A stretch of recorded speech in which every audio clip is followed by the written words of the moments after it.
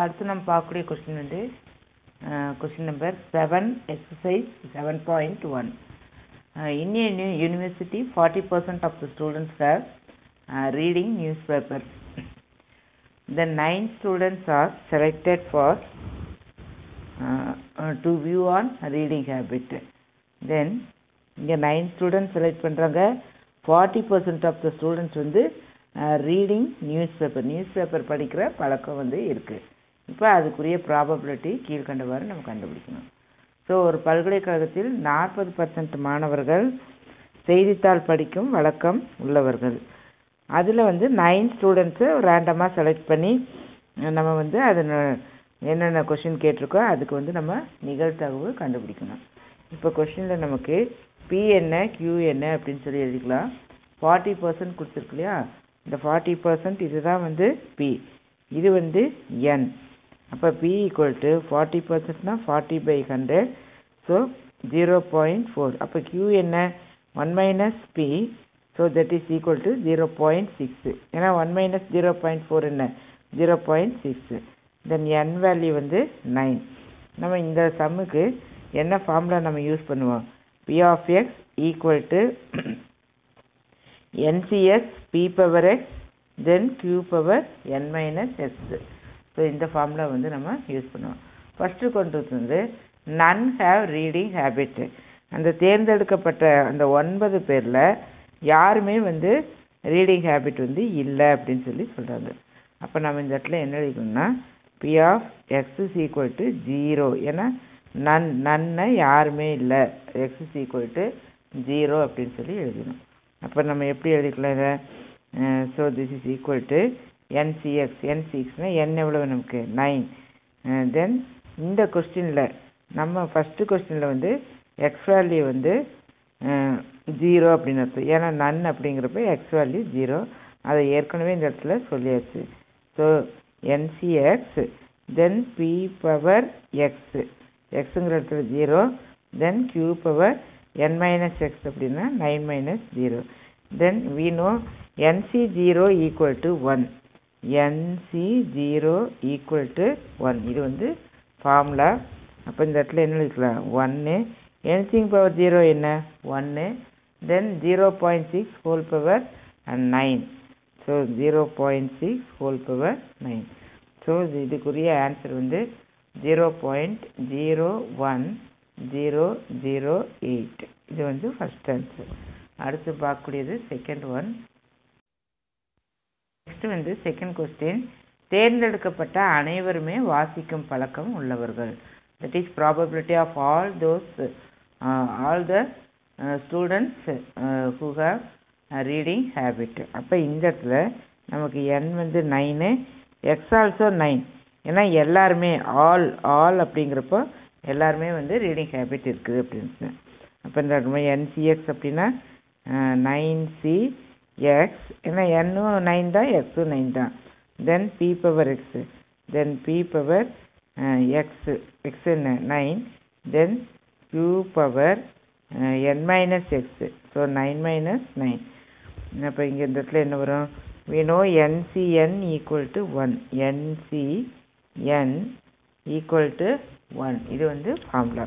அப்போ இந்த இடத்துல 1 into 0.4 whole power 9. அதே மாதிரி இங்கே NC பவர் 0 9.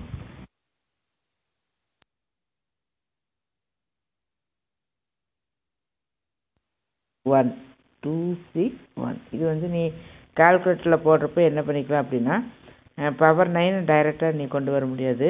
ஸோ 0.4 ஒரு 4ன்னு போட்டுக்கலாம். தென் 0.4 ஹோல் பவர் 4, தென் 0.4 ஹோல் பவர் 1. ஸோ கால்குலேட்டரில் அடிக்கிறப்போ இதை 4 டைம்ஸ் எடுத்துக்க.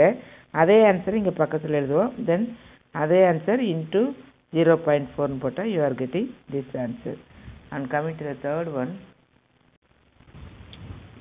அடுத்தது வந்து probability of at least 2/3 have reading habit. 2/3 அப்படின்னா என்ன, மொத்தம் வந்து நமக்கு 2/3 ஆஃப் 9.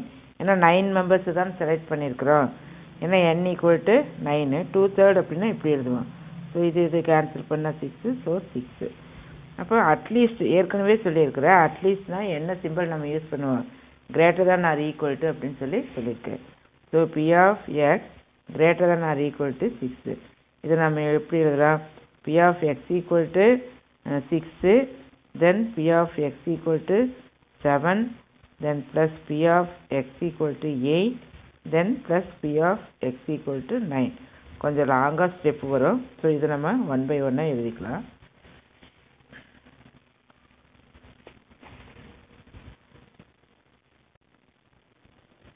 ஸோ இதை நம்ம ஃபஸ்ட்டு ஸ்டெப் என்ன எழுதிக்கலாம்? ஃபஸ்ட்டு வந்து எக்ஸ் ஈக்குவல் டு, அப்போ என்சிஎக்ஸ்னா என்சிஎக்ஸு. எனக்கு இப்படி எழுதிட்டு இப்படி சொல்லிட்டு எழுதினா தான் வரும். 9C6ன்னு வராது. அப்படியே அந்த ஃபார்முலாவே சொல்லிட்டு எழுதினா தப்பே வராது. ஸோ என்சிஎக்ஸ் தென் பி பவர் எக்ஸ் தென் Q power n minus x. Q power n minus X அப்படின்னா இது அப்படியே டைரெக்டாக எழுதிடலாம். இது ஜஸ்ட்டு மைனஸ் பண்ணி இந்த இடத்துல என்ன வரும்? 3ன்னு வந்துடுச்சு இல்லையா? ஸோ ஒரு டேர்மு அடுத்தது கீழேயே அப்படியே மடித்து எழுதிக்கலாம். தென் என்சி அடுத்தது என்ன வரும்? 7 வரும் இல்லையா?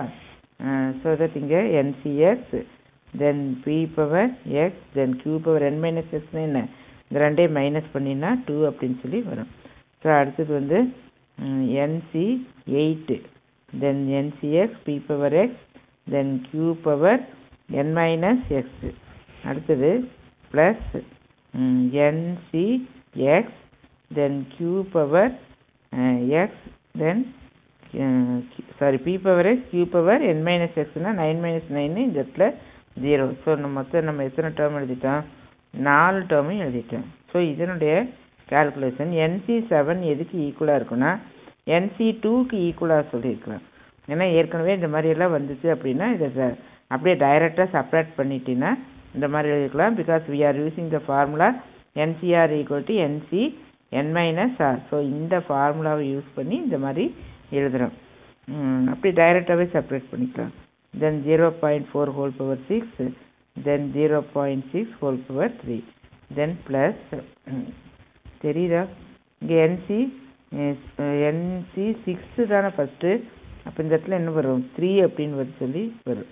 இடத்துல 3. அடுத்த டேர்ம் வந்து 2 வரும். ஸோ NC2 தென் 0.4 இங்கே பவர் 7 இந்த இடத்துல பவர் 2. தென் நெக்ஸ்ட்டு இது செப்ரேட் பண்ணு. ஸோ செப்ரேட் பண்ண என்ன வரும்? N9C1 தென் 0.4 8 தென் 0.6 பவர் 1. அடுத்து இது செப்ரேட் பண்ணு. அப்போ என்ன வரும்? 0 வரும் இல்லையா?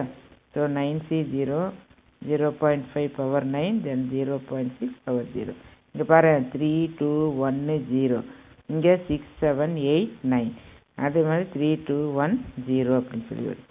NC3 நம்ம எப்படி எழுதலாம்? 9 into 8 into 7. இங்கே 3ன்னு வர்றப்போ நம்ம 3 தடவை எழுதணும். தென் 3 into 2 into 1. அதே மாதிரி இதை அப்படியே எழுதிக்க. இதெல்லாமே நம்ம ஒரு டைம் நீ கால்குலேட்டரில் கண்டுபிடிக்கிறப்ப அடுத்ததுக்கு நம்ம யூஸ் பண்ணிக்கலாம். தென் இங்கே 2 டேர்ம் எழுதலாம். NC2னா 2 டைம் எழுதணும் இல்லையா? 9 into 8 by 2 into 1 அப்படின்னு சொல்லி எழுதிக்கிறேன். And next you are writing 0.4 whole power 7 0.6 whole square. Then 9C1 just 9 தான். அப்போ இங்கே 8 இங்கே 1. Then 9C0 is nothing but 1 ஏற்கனவே சொல்லியிருக்கோம். Then 0.4 whole power 9 0.6 whole power 0. இப்போ அந்த 4 டேர்மு இருக்கா அப்படின்னு சொல்லி உறுதிப்படுத்திக்க. இந்த மாதிரி இப்படி ப்ராக்கெட்டை இப்படி தனித்தனியாக போட்டுக்க, தப்பே இல்லை. ஏன்னா இந்த மாதிரியெல்லாம் பார்த்துட்டோம்னா தான் நமக்கு வந்து டேர்ம்ஸ் ஏதாவது விட்டு போச்சா அப்படிங்கிறது கரெக்டாக நமக்கு தெரியும். இது கேன்சல் பண்ணிக்க 4. இப்போ நான் நெக்ஸ்ட்டு ஸ்டெப்பில் ஜஸ்ட்டு வெறும் ஆன்சர் மட்டும் டைரெக்டாக எடுக்கிறேன். இதெல்லாம் நீ எப்படி கால்குலேட்டரில் பார்த்துக்குவேன்? இது 0.5 3ன்னு எடுக்கலாம். ஃபஸ்ட்டு 0.4 3ன்னு எடுத்துகிட்டு அதே ஆன்சரை மறுபடியும் நீ வந்து ஃபாலோ பண்ணிக்கலாம். இது எடுத்துகிட்டு திரும்பவும் அதே ஆன்சர் போட்டு நீ கால்குலேஷன் போட்டுக்கலாம்.